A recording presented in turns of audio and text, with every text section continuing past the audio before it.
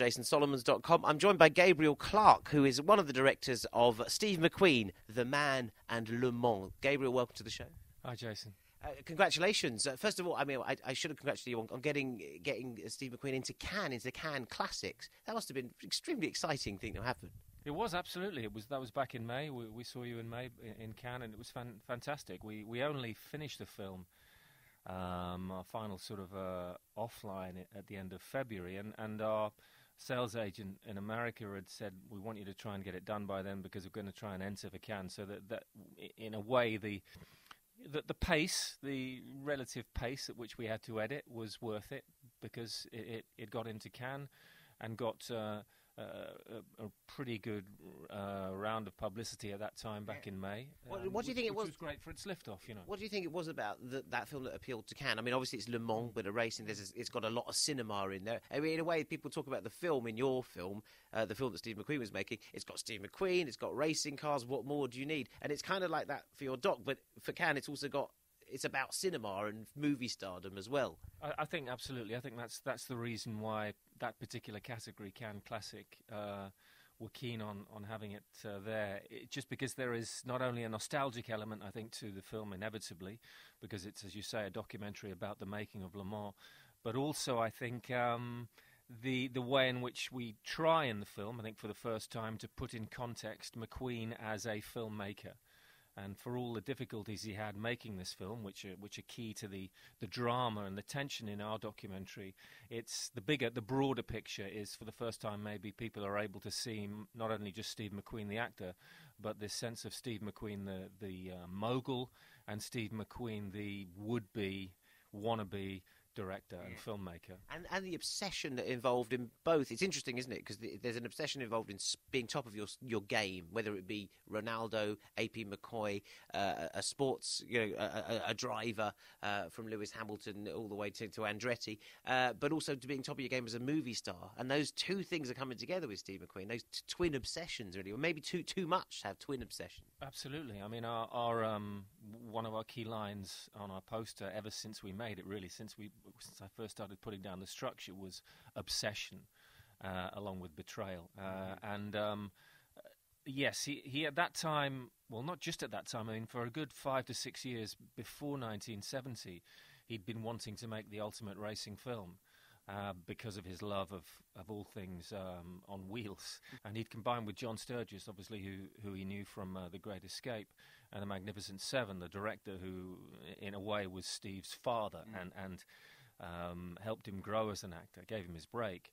And they'd had in mind this project called Day of a Champion, but it was beaten to the punch by John Frankenheimer, who was making Grand Prix with James Garner. So that added to this sense of obsession for McQueen. He now wanted to make, if he couldn't do the first racing movie, he wanted to do the best racing movie. And it was this search for realism, which he shared with Sturges in the beginning, which led them to Le Mans, and led them to this extravagant concept of having not just the cars themselves there, but the best racing drivers as well. You know, imagine today having Lewis Hamilton, having Rosberg, having all those guys in one place for 6 months. Yeah, I mean, you might get a cameo out of them, before the race. You might get a cameo, but you ain't going to get them behind the wheel of a car, and their teams and their insurers certainly aren't going to allow them to do that, as much as they may be starstruck by a top movie star of today. So in its way, the obsession is evident from just the scale of the project that McQueen put together on the starting grid at Le Mans. The best director, one of the best directors in the business, himself as his production company, some of the best technicians in the business, the newest technology in terms of cameras, in terms of the way that he wanted racing to be captured, and the racing drivers themselves. Extravagant, in a way, ludicrous when you think about it in hindsight. He was heading for a fall, but that was, as you say, that was the obsession behind it all. Did you get, I mean, reading behind the lines, was it quite an obsession for you to kind of find the archive footage, almost like this kind of holy grail of stuff that was going on? Were you equally obsessed? You become equally obsessed. I think once your project is given the green light, well, obviously it's an obsession to get it going, get it off the grid. Excuse the pun. But once we were funded, one of the key things for us, and this might have happened actually before we got fully funded, was to find the Holy Grail, which essentially was the footage that was shot by McQueen over the course of these 6 months, the rushes which everyone we spoke to, essentially, including his son, including his former wife, including directors and people who worked on the project, said had been lost. And there was about 1 million feet of film that he shot, essentially of cars, but it was shot because there was no script. So getting an idea of McQueen, the filmmaker, would really be helped if we found this footage. And for several months, as we talked to people, as we did our pre-interview interviews, and in terms of casting, knowing who we wanted to talk to, we asked everybody this question. And we were pretty much getting to a point where we'd given up, where we felt that if we're going to have to use footage to explain McQueen's vision, we're going to have to take it from the original film, which is okay, but there isn't as much as you'd want. And anyway, we talked to an editor who's not in the film, but he was helpful in terms of several bits of information. And at the end of the conversation, he said, "No, I don't think the film exists, but try this edit house in Los Angeles." We tried the edit house. We sent them a chain of emails. They knew that Chad McQueen was backing the project, which helped. They knew that Neil McQueen was backing the project, and we got an email back saying, "We found 400 to 600 boxes of film under one of our sound stages marked Le Mans." We didn't believe it until we saw it.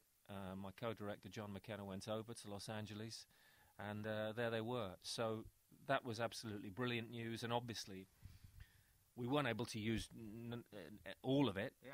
Our budget wouldn't stretch to transfer what I like about footage. your film is that the bits that you have used, that you've used it very judiciously, I have to say, which is very skillful in the making of it. What was it what was it about this film, this project? Because there is a Le Mans. It's not like it's a lost film, like that. It's not a perfect film, the original Le Mans. But so, what was it about that attracted you to kind of go, well, why isn't it as good as all the other Steve McQueen movies? What was it about this one and McQueen together that kind of attracted you to make a film about them? Well, I think for me, what attracted me most about it was just the story around it. The fact that you have here is a guy who's been hugely successful. Here is a guy who has a love for racing and a desire to make even more of himself. McQueen came from essentially nothing to become one of the greatest movie actors of his generation, if not all time.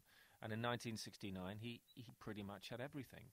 And it's the story essentially is of that tragic hero who has this ambition, obsession, but also a huge ego at that time, a great deal of vanity, a great deal of power, which he misuses. And it's the essence, that tragic flaw, essentially, was the great appeal in the story, And yet, 45 years on, there is a sense of vindication in elements of the film that he made. Yeah. People are able to trace, and not just people who love racing, but people who love film are able to see in Le Mans, especially in the first 35 minutes, elements of how this vision of the ultimate racing film and doing it superbly realistically, capturing the essence, was there, and he managed to capture it, not for 90 minutes, I'm afraid, but for several moments, great moments, and that's to be admired, and that's the vindication. Weird, isn't it, that there's this actor, and actors are always trying to get more screen time. Big stars want the best lines and the big kind of close-ups, that he couldn't find a script to go with it. Was he so obsessed with capturing the cars that he just didn't care about the story, or is there not a story that you can weave in to make that action kind of work better? Is that just the kind of the general kind of problem with sports movies like that? I think it either has to be one or the other. It either has to be a documentary which is naturalistic, in which the cars star, if you like. It cannot, or it has to be a 3-act, essentially Hollywood film. The conventional film, which involves not just the racing, it involves subplots to do with romance, subplots to do with conflict, and Le Mans itself falls between those quite badly. And McQueen told the studios he was going to make a Hollywood movie. He got them to pretty much fund $6 million worth of filming, and he went over budget by another $1.5 million. But he never really had any intention of doing that, and that's the fascination of the story at that time. Gabriel, congratulations. It is a fascinating film. Steve McQueen, The Man and Le Mans, it kind of gets everything there. It's got Steve McQueen, it's got racing cars, and it's got film history in there as well. I really enjoyed it very much. Thank you for coming on the show. Thank you, Jason.